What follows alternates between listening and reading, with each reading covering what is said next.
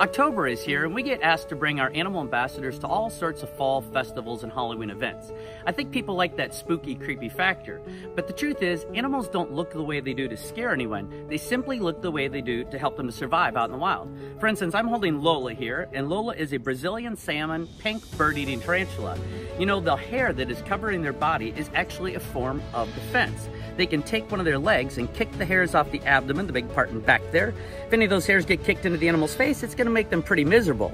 And of course, right there in the front, great big fangs. Now, of course, you can't see the fangs. They're covered up by the sheaths, but they're about 1 inch long. And the fangs are designed to inject their venom that's mixed with some digestive enzymes into their prey, and that's how they catch and kill their prey.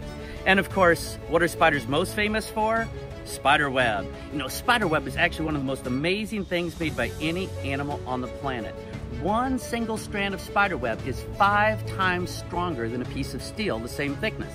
And of course, it's simply just one of the tools that they have to help them catch bugs.